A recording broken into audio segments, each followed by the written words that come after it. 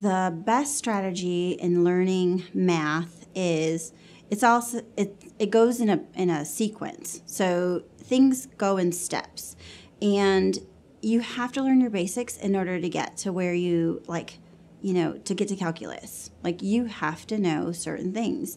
And I think, finding like whatever works for you is definitely, if there's a teacher that explains things better, try to figure out what it is that they're, what method are they using or how are they explaining it, or maybe, you have somebody that, get a tutor early on, anything, because once you start falling behind, it's so much harder to catch up.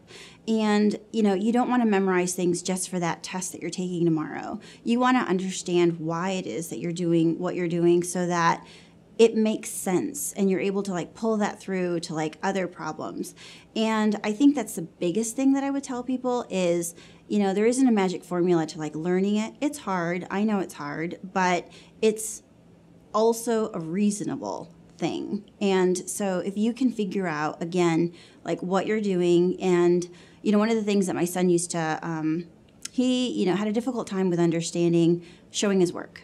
And he would say, but Mom, I know the answer. And I would say, I know, but, your teacher doesn't know how you got to that answer. So, if you get the wrong answer, she can't go back and tell you what to do differently to get the right answer.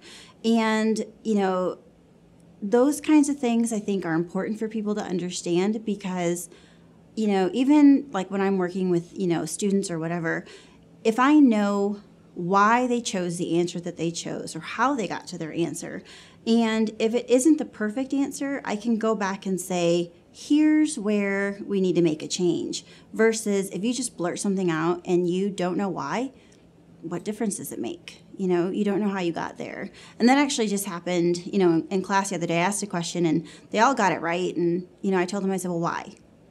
And, well, I don't know why.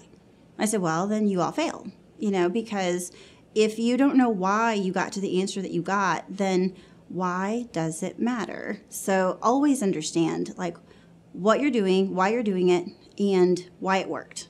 And if you know that, then it'll just make things so much easier.